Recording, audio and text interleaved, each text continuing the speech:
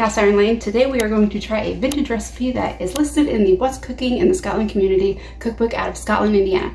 It was submitted by a Mrs. Leonard and we are making hamburger pie. I've already gathered all the ingredients, so let's hop over to the stove to get started. So the recipe instructed me to actually cook the onion first, but I've decided to go ahead with the ground beef first. It wanted me to cook the onion and then add the meat once the onion was softened, but I find that to be opposite. I like to cook my ground beef and then drain it and then add onion and spices. So that's the way I'm going to do it.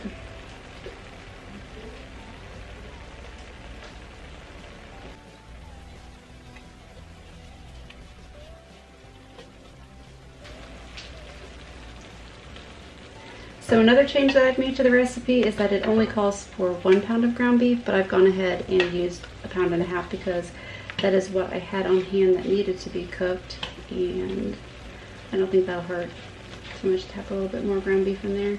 Maybe just make it a little bit more beefy, meatier. So we're changing the order. I'm adding corn and removing the green beans, and we're doing a little bit more ground beef than what the recipe called for.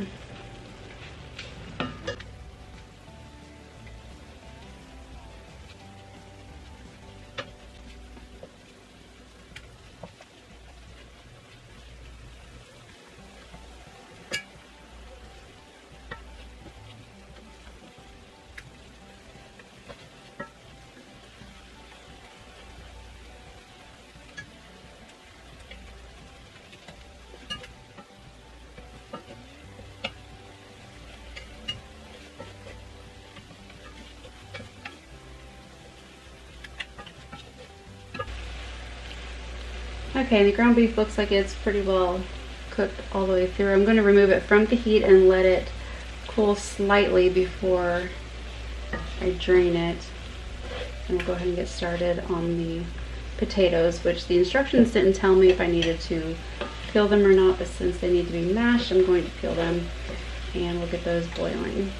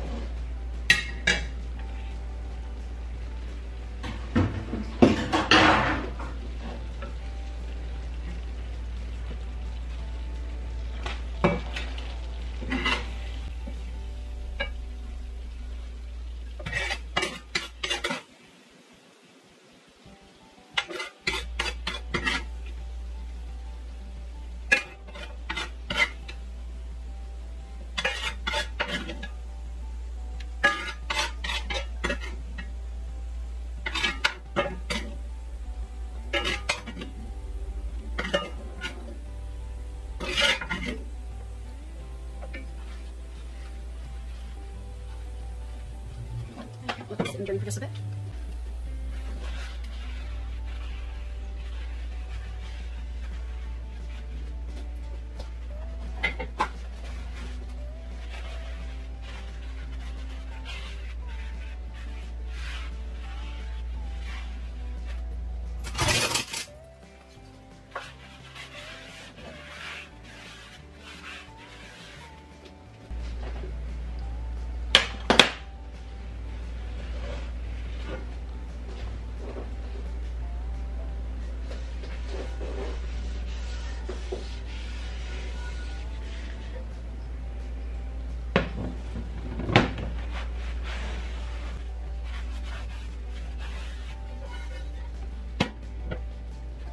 Okay, so I have 5 potatoes. I've gone ahead and I've washed them. We're going to peel them, cut them up, and get them boiled so we can mash them for the casserole.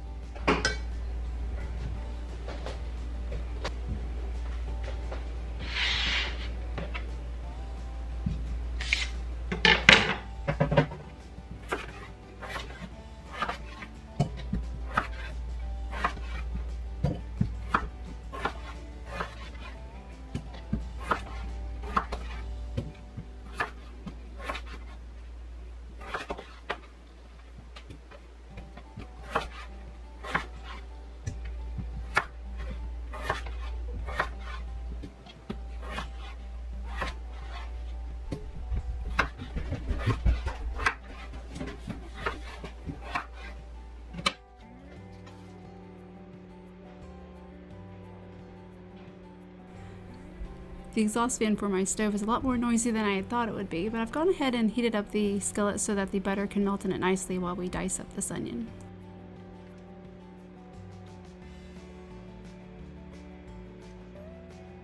So while I am dicing up this onion, I do have a pot of water on this stove, and it's coming to a boil so that we can get those potatoes all softened up and nicely mashed for the casserole.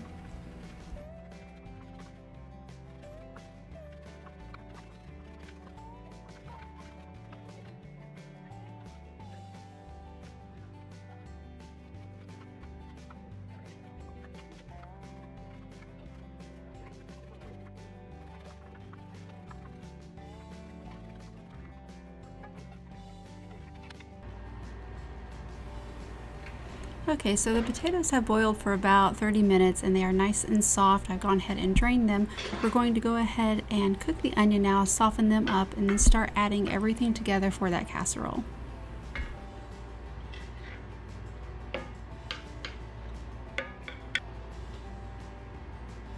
And while I'm waiting on those onions to cook, I've grabbed some milk. I'm adding it to the potatoes so that I can go ahead and get them mashed up.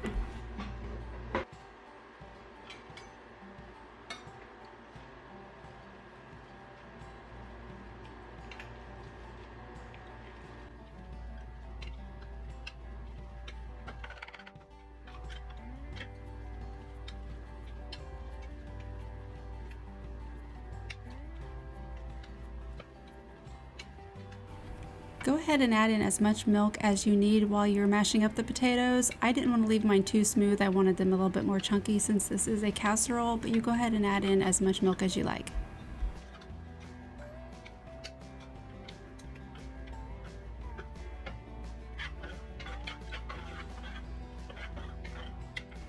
Allow the diced onions to continue cooking until they are soft and translucent.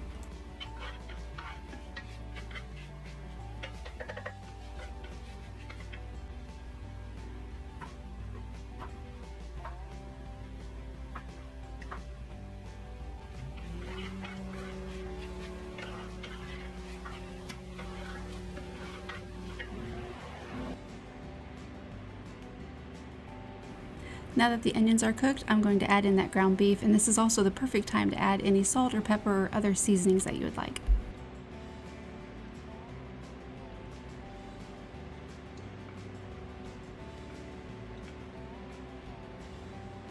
At this point, we don't really need the ground beef or the onion to cook anymore, but we do want to make sure that we have thoroughly mixed the two together.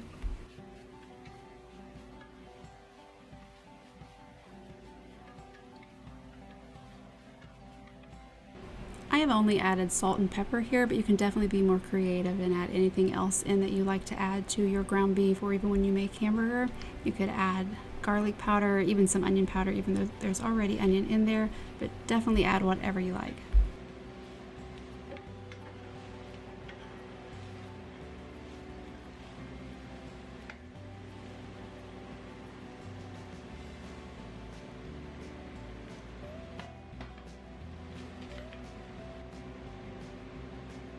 So the recipe actually calls for green beans, but I'm going to go ahead and use corn because I just prefer it, and also I had some extra that I needed to use up. You use whatever you'd like, corn, green beans, I guess you could even use carrots if you'd like.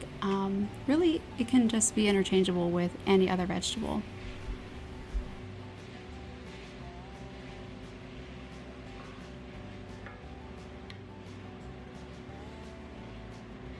So right now I'm not worrying about heating that corn up. It's getting mixed into the ground beef and it's going into the casserole dish, and that's going straight into the oven, and that's where it will be cooked. So the first layer of our casserole is the ground beef mixture. Just go ahead and scoop it all into your casserole dish, and then we're going to flatten it out. And I did not prepare this casserole dish in any way. I did not spray it with anything, any cooking spray or vegetable oil or Crisco. I have just put it in there bare. Before I flatten out that first layer, I do need to add the condensed tomato soup, but next time I'm thinking that I might try this with ketchup. So in the process of making this recipe, there were several ingredients that I figured I could switch out with something else, such as the corn and the green beans, but also like the mashed potatoes, they could be switched out for something else. And that's what I find so interesting about these community book recipes, is that most of the time these meals were made with items that they typically had in their own pantry or they had on hand, and they're also ingredients that can be switched out with what you prefer or what you have in your pantry at the time. Okay, so now the recipe wants me to add salt, pepper, and a well-beaten egg to the mashed potatoes, as well as some milk. So we're going to get all of that mixed in and then scoop the mashed potatoes on top of the ground beef.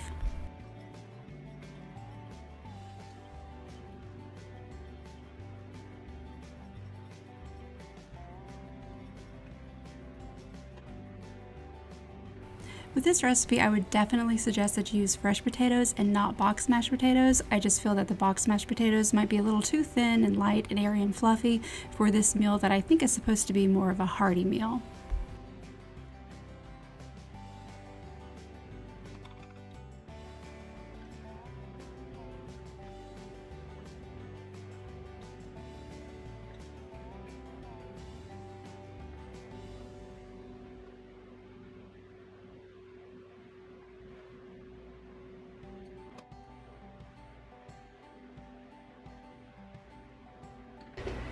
So the instructions said to take the mashed potatoes and spoon it into mounds over the meat, but I decided I wanted to smooth it out because I didn't really feel like there were enough mashed potatoes. Maybe next time I would actually double the amount of mashed potatoes, so I'd get bigger mounds. So I've smoothed it over, and now we need to put it in a oven that's been preheated to 350 degrees for about 30 minutes.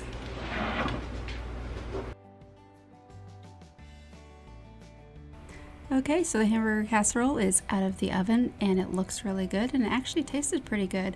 I think in the future I might switch it up by perhaps adding some cheese, maybe using ketchup instead of the condensed tomato soup, and even maybe I would just completely nix the mashed potatoes and use maybe canned biscuits or even homemade biscuits to give it more of that hamburger taste. But I think there's a lot of different ways you could actually make this. If you do try it, let me know in the comments below, and if you mix it up at all, let me know what you did.